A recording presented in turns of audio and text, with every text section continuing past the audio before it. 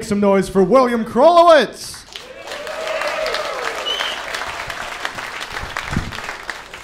Yes, my name is William.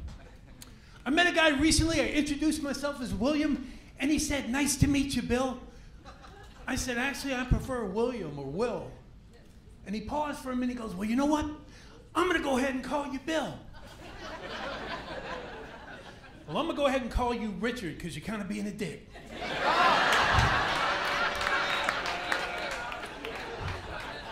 It's William. Ladies, it's Will. Yum. That's right, ladies, just got the new glasses. These thick-ass lenses make my brown eyes pop. Hashtag glaucoma. I have glaucoma, yeah. I've been wearing glasses since I'm 8 years old. When I found out I had to wear glasses, my mother got mad at me. I would get blamed for all my afflictions. So he needs glasses. That's because you sit too close to the television. He needs braces. I told you not to chew like that. He has asthma. Oh, he's just too lazy to breathe. No, it's because you smoked all through the pregnancy. Back in those days, 4 to 5 doctors recommended smoking to expectant mothers to calm their nerves. Relax, don't upset the baby, have a glass of wine. That's why I was born with asthma and a hangover. Welcome to the world. Oh, turn off that light. Wham, wham. So having asthma didn't help when I caught COVID back in 2020. I had the original COVID. I ended up in the hospital, man. It was bad. I was in the hospital. They had me hooked up to a lot of monitors, and they came rushing in the middle of the night with the crash truck. They got the paddles out, clear. What the hell's going on? The doctor's like, "Oh, we thought we were going to lose you, man. Your oxygen levels dropped to dangerous levels. If you don't get this CPAP machine with oxygen, there's a very good chance you could have a heart attack or a stroke and die in your sleep." And I was like, "Oh my God, that is awesome." Who doesn't want to die in their sleep? How did you die? I don't know. I slept right through that shit.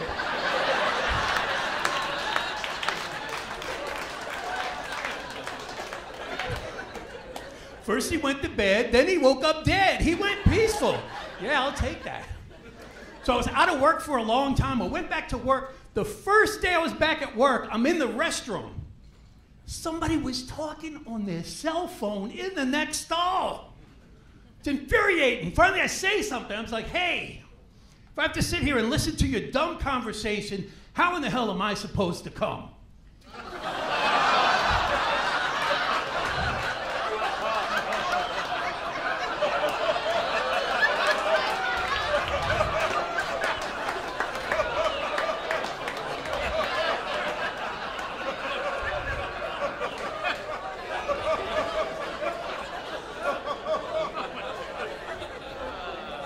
Break's almost over. I'm trying to concentrate. Will you please shut the hell up? Or say something sexy. To which they replied, "Will you please leave the ladies' room?" Come on, it's a joke. When I was in the hospital, though, I found out the doctor came in and said, "We noticed on the MRI that you have arthritis in your spine." Like, from the COVID? No, sometimes the parents will pass the arthritis down, and either one of your parents have arthritis. I'm like, "My mom has arthritis, but she has it in her hands. But she used to always hit me in my spine." That must be how she passed it down. And that's not how it works. That's not how it works at all. So I have 2 grown sons, and I like it. Look, all I want, just don't grow up to be an asshole. That's all I expect. So when they were in college, they took me out for Father's Day. And we're enjoying a nice Father's Day meal. A couple comes in with a 5 or 6-year-old kid. They sit down at the table next to us, kids just banging on the table, making a racket. The parents say nothing. Kid gets up from the table, starts running around the restaurant. The parents say nothing. Now I have 2 sons. One of my sons looks just like his mother. My other son looks just like me. The son that looks like me said, "Dad, I want to thank you for not allowing us to behave like that when we were kids. When I have kids, I'm not going to let them behave like that either. I hope I can be as good a father to my kids as you were to me." I was touched. I thought I was going to get emotional. So you know what I did? I reached out and I gave him a little smack in the head. I said, get your elbows off the damn table. And then I stuck my foot out and I tripped that little bastard as he ran by.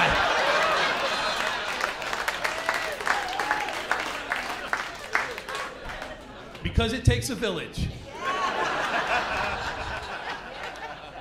And that son that looks like me had a daughter who looks like him. My granddaughter looks just like me. She's beautiful.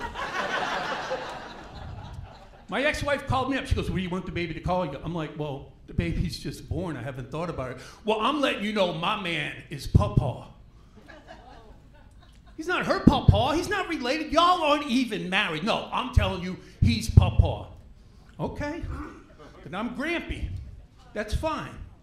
So Valentine's Day comes up, and I want to send her something. My son said, don't send them any candy. They get enough candy. And I sent her a book on how to write cursive. They're not teaching cursive in school anymore.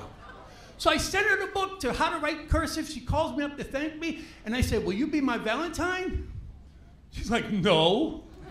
Like, why not? She said, Grandpa, you didn't send me anything for Valentine's Day. Nana and Pawpaw sent me a box of chocolates. I said, let me tell you something, little girl. That's not your real Pawpaw.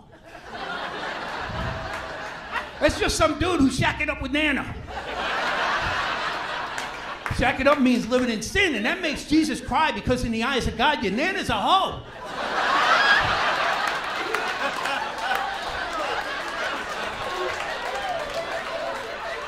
In heaven, that's called the Hosanna.